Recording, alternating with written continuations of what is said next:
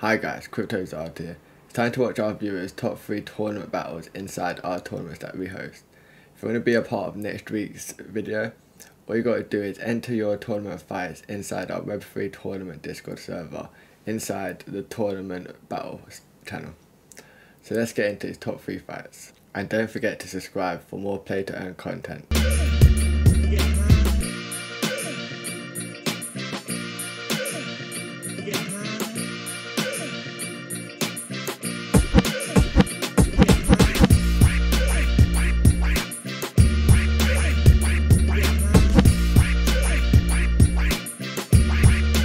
And before we get into our top 3, let's give an honourable mention to who lead off for this battle.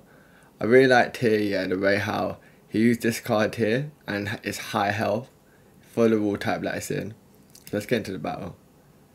And you'll see that this card only got to get 1 attack in before it died. Because of the poison rule type, the low life of this card was kind of a bad idea.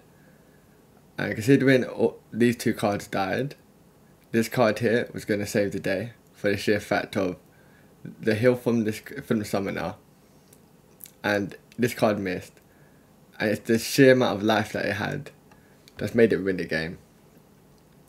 But that's why it was an honourable mention, because I like the way how he used one of the new soulbound cards to just be a life thing and just use the life to win the game.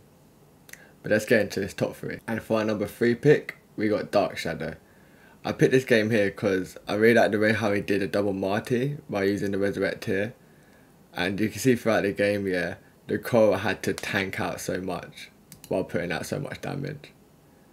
And I don't know if you lot have been seeing, but Void Dragon's been an alternative tank for people recently.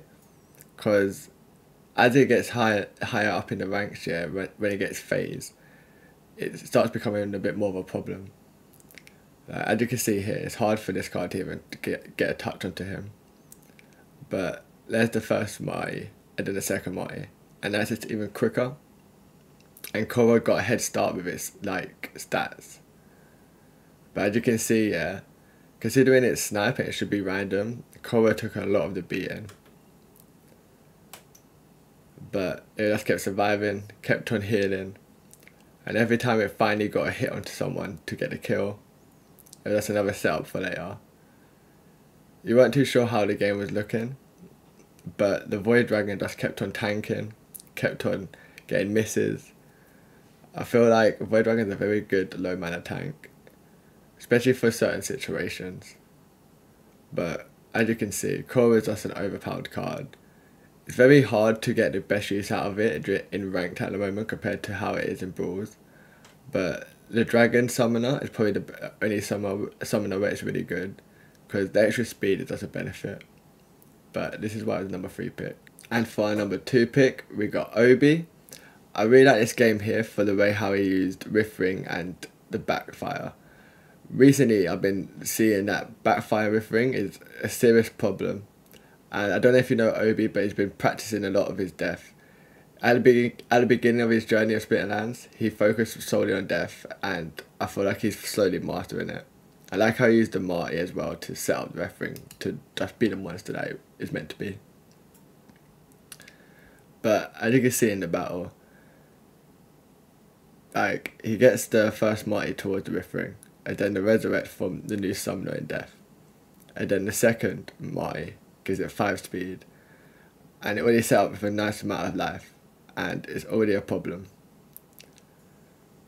And this card's getting poison on the card as well, gives it an extra damage over time.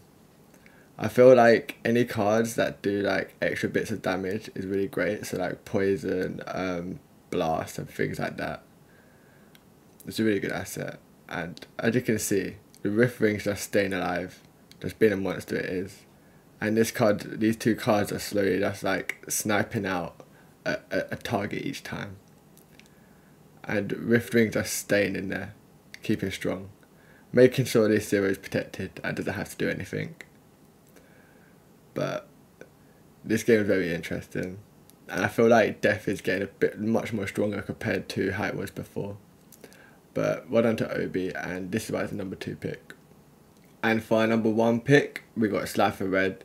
It's a very interesting game because it's a big comeback, and I feel Possibilist doesn't get the credit that it needs, because the tremble on the melee units comes in handy and can be really great for combat plays, and you're about to see. Because from the rule type, it's blast, so the best thing to normally do is to go for speed, so you're doing the blast damage first. But then his opponent Bronco went for a hidden Grud, so he's hoping the Grud was going to do double blast to people. And Grud's an interesting card to talk about anyway, because when he gets to higher ranks and he gets the tremble ability, he becomes a monster. But as you can see, the beginning of the game, it weren't looking good for him. Like the Grud was getting to low life, but the Goblin Psychic was getting hit on him in time. And Grud was slowly getting through the team, and the taunt was a hard thing to get around. And because there was a taunt, the recharge was getting damage out fairly easily. And obviously he had a bit of blast protection, but it was later in the game. And as you can see, down to the last 2 monsters, and his opponent still had his full team. And then magically 2 die. And then it's the setup for just destruction. And here's the big comeback. And this is the reason why I feel Possibilist needs to get more credit. Because without that one ability, none of that would be possible at all. And that's why I was in the 1 pit, because even though it looked like he was about to lose, his strategy paid out in the end. And congratulations to Cypher Red. And guys, don't forget to subscribe for more play turn content, and if you want to be a part of the video next week, jump into the Web3 Tournament Discord and send your battles in there. And I'll see you next time.